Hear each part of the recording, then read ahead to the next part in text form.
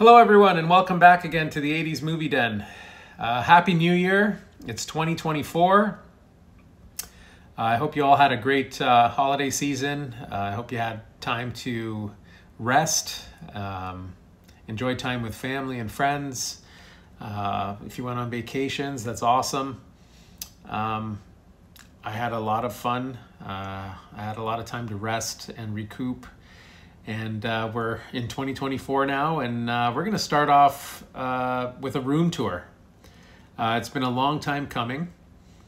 I planned on doing it a while back, but I just wanted to make sure that the room was in order and everything was right where I wanted it to be. And Mike D, this is for you. And anybody else that was curious about what the 80s Movie Den looks like. Usually I'm just sitting on my couch or sitting on a chair and, you know, with a bit of a backdrop behind me. But yeah, we're going to do an extensive tour. It's not going to be a super long episode, but we're gonna go in and we're gonna look around, and I'm going to show you what the den looks like. All right, so I'm going to flip the camera around and we're going to get started. All right. So I'm actually standing on my stairs as if I was coming down. And this is the first thing you see here is this theater sign. Yeah, I picked this up on Amazon. I'm not sure when actually. Probably about 6 months ago. It's really cool sign. I think I paid too much for it, but I really loved it. I've been meaning to stick a little light behind it. Just to give it some dramatic effect, just to make it look like it's worth more than what I paid for it, because it was a bit pricey. It's made out of tin, like a thin tin, like those tin signs. It's about 16 inches in height, so it's a fair size. It's a fair size piece. And it's just designed to look like an old classic vintage theater marquee. So that's on my wall as I come down. And then we go back here. This is just a little hallway area into my storage room. But this is where my posters start, actually, my movie posters. So we'll start off with The Wizard of Oz. Absolutely love that movie.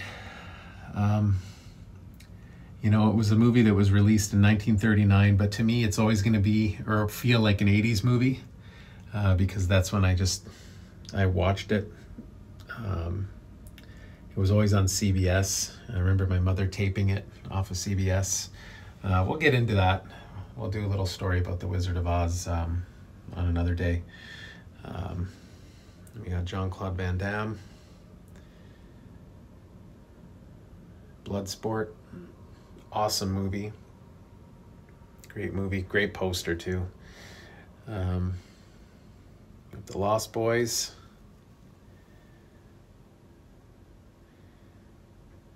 Fantastic movie. So this side here, this wall here is it's bare, and I'm going to use it to add more posters. I'm just trying to decide what size posters I want to throw there. I think I'm going to put the posters here are what are they, 16? No, 24 by 36. These are 24 by 36 posters. And I can add probably 3 more on this wall. But I'm thinking of maybe adding some smaller ones too, so that, you know, more posters. There's a lot of movies that I love and I'd love to have posters up, but I'm gonna need smaller posters if I want to fit them all. So this is usually the backdrop that you'll see. This is behind my sofa. I just created this little concession area here. Here's my sign there. And then a couple of little shelves. Funny enough, those are shelves for laptop computers.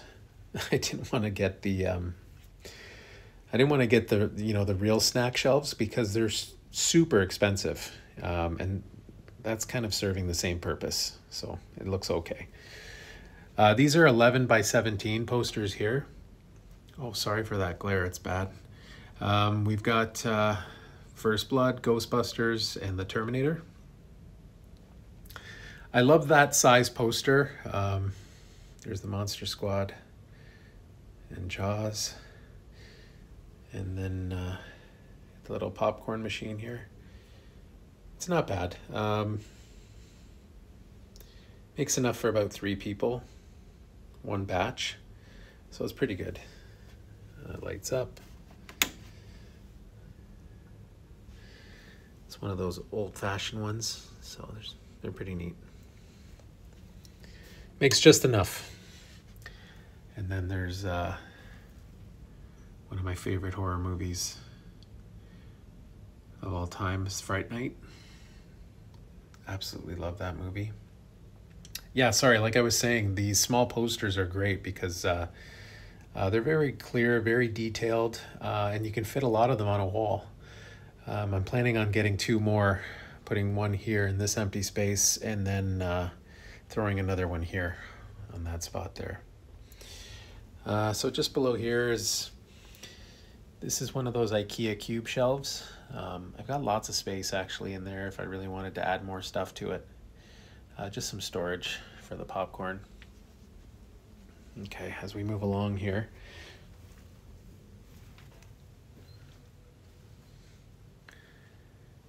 The Karate Kid.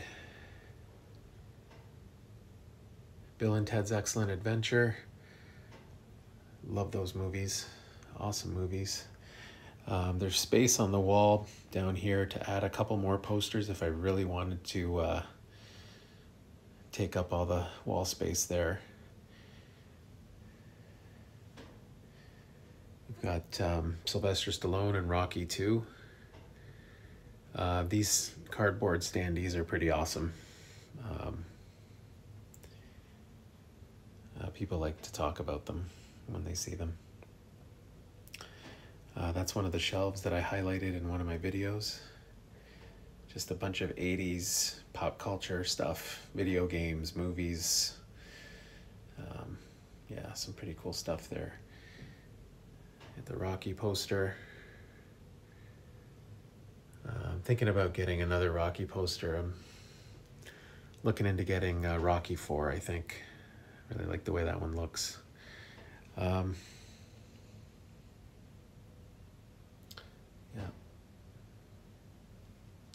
As I've mentioned before, I am a music guy too. I love my music. I love my older music. That's why I set up an old kind of 80s industrial style turntable here. I love playing records. I love playing records from the 80s especially. It's just a modest collection. Some records there and some records there. So not very many, but just enough. Of course, I cover movies from other decades as well, and this is one of my favorite franchises, The Lord of the Rings. Absolutely love those movies. Love that franchise, Lord of the Rings. This is my other shelf here. We've got my Viewmaster. Yeah, some cool E.T., Star Wars. Of course, Pee Wee Herman. Sorry to go back to Alf there. I mean to leave him out, just hanging out by the turntable. And then we've got my little Star Wars corner here. Big time Star Wars fan. Love that poster. And then we've got another standee in this corner here with Luke and Leia. It's the 40th anniversary. Yeah, these are great. They just really add to the overall atmosphere in the room. Then Superman 2, played by, in my opinion, the greatest Superman of all time, Christopher Reeve. As we go down here, we've got some other classic movie characters here. We've got King Leonidas from 300, which is a phenomenal film. And Keanu Reeves as John Wick. Pretty awesome movies. And we've got Al Pacino and Scarface. With a terrible glare, sorry there. Here we go.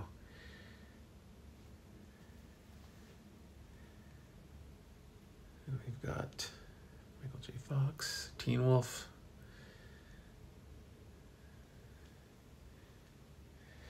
And just the 55-inch flat screen with a sound bar. A lot of these newer TVs, their sound is less than mediocre, let's put it that way.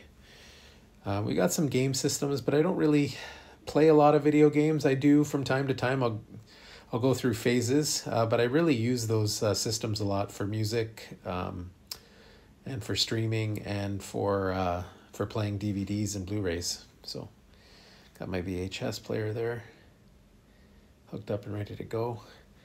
And then this is what you see.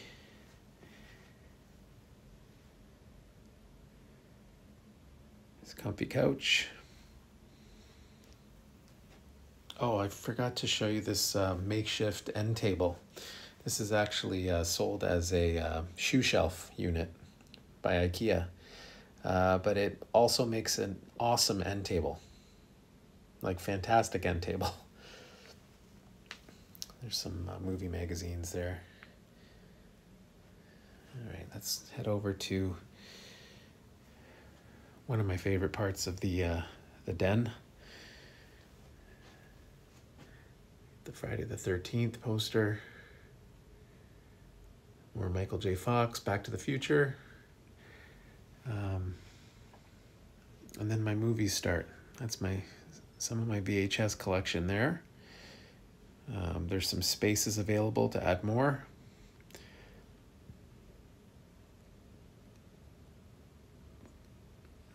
So just to put it into perspective, that's about 14 feet of wall from that corner to this spot here is about 14 feet of shelving. And those are all my movies to date. We've got the Universal Monsters up here, which I've mentioned many times over that I absolutely love them. Love the Universal Monsters. As you can see, I did take the creature from the Black Lagoon and Frankenstein out of their boxes. They just look best displayed loose like that. And I've kept Bela Lugosi in his package as well. The Evil Dead. That poster actually came with the Evil Dead Special Edition DVD that I purchased out of a dump bin at Walmart. $5 for the movie. Special edition, extra footage, posters, all that good stuff. E.T., one of my favorite movies of all time. Absolutely love E.T. I can't get through the end of that movie ever without getting emotional. So there's my little Wizard of Oz tribute there. Absolutely love this movie. So connected to my childhood. And then again, more Lord of the Rings. Huge Lord of the Rings fan. Those figures there, they are really neat looking figures. And the funny thing is, they were part of the Burger King promotion back in, I think it was 2001. Yeah, they're just Burger King toys. And they used to all come with little stands. But I took them off the stands and just stood them up. And they look awesome there. So, more VHS tapes. So this center shelf, I forgot to mention, all of this here is all 80s. All 80s movies, TV shows. And then this big shelf here. And then this one beside over here is all movies from the 70s, the 90s, the 2000s, the 60s, all other decades. So another 80s classic, The Goonies. Love that movie. I love a lot of movies. I say that a lot. Summer School, love that movie as well. My dad rented that for me back, yeah, around 87 or so. I remember us renting that and loving every minute of it. Just loved it. That shelving unit is just reserved for either more VHS movies or DVDs. I picked that up on the marketplace for $10. Took a can of spray paint to it, and it's a beautiful shelf. $10. All the shelving units on the wall behind me as well. I think it was a grand total of about $100 for all the shelving. Marketplace, garage sales, great place to go. Up here, this is one of the highlights of my childhood. A modest collection of LJN and 80s wrestling memorabilia. So those are my VHS tapes that I highlighted on one of my previous episodes. I got those posters. So that poster right there, the Ultimate Challenge and the Royal Rumble, got those off of Amazon. We're going back about 6 years now. That poster there I got on Kijiji. I no longer use Kijiji. Not that I have anything against it. It's kind of like the marketplace, but I prefer the marketplace. I can't find that anywhere, so it has become a rare piece. This is the promotional poster for the big event in Toronto at the CNE Exhibition Stadium. August 28th, 1986. That was supposed to kind of be a tune-up or a warm-up event before the big WrestleMania event, WrestleMania 3, that took place in March, several months later.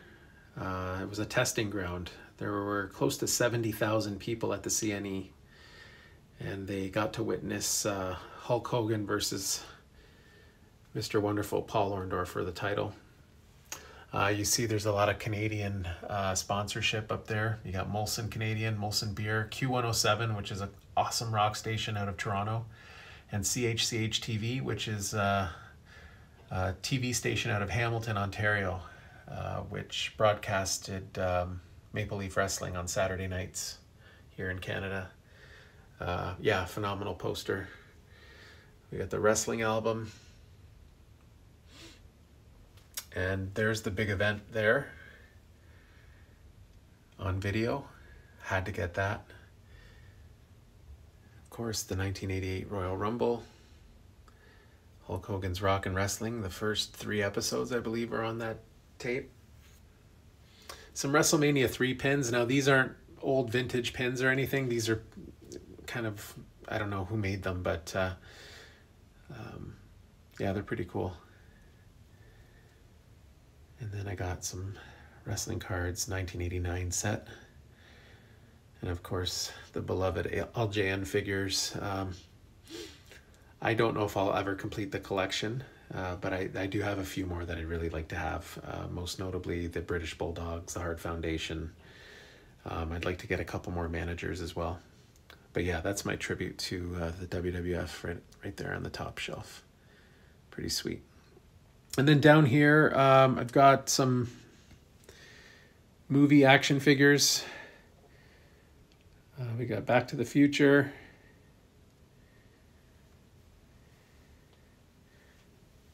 And we've got the Ghostbusters. Dana and the boys. Of course, Gozer. And as we move over, we've got some horror movie figures. We've got Jason, Freddy. That spot in the center is reserved for Mike Myers, once I can find one for a decent deal. That's Vince Clortho from Ghostbusters as well. That piece is awesome. And we've got Rambo First Blood. That's a Hot Toy. Beautiful piece. I love that piece. Then we've got Darth Vader. It's just a coin bank. It's nothing special, but it's pretty sweet. It's interactive. You push the button, the lightsaber comes up, he talks. And then we've got, again, I love this movie. You'll hear that all the time. Really nice Karate Kid set there. The All Valley Karate Championship poster. And the trophy. I plan on getting Mr. Miyagi and adding that to the collection as well. And then a classic early 90s film, Brandon Lee and the Crow. That's a beautiful piece there. I've often toyed with the idea of taking it out of the box, but it's presented so well that I don't want to do it, so it displays nicely that way. So yeah, that's my room. That's the 80s movie den. I hope you enjoyed the tour. And I will do videos and reviews on some of the stuff that's in here, of course, more in depth. That was just kind of a quick overview of the way the room is set up. And yeah, so I hope you enjoyed the tour. Finally got around to doing it. Sorry it took so long. This will probably be a semi-annual thing, maybe annual, depending on, you know, how much the room changes. I do have more posters in my storage room, and I will often take posters down and put new ones up just to freshen the room up a bit. But yeah, I'll go more in depth on some of the stuff that I toured. And like I said, probably every 6 months to a year, I'll do a review of the 80s movie den. So anyways, folks, I hope you enjoyed the tour. Stay tuned for more videos. And this has been the 80s movie den. And as always, catch you in the next one.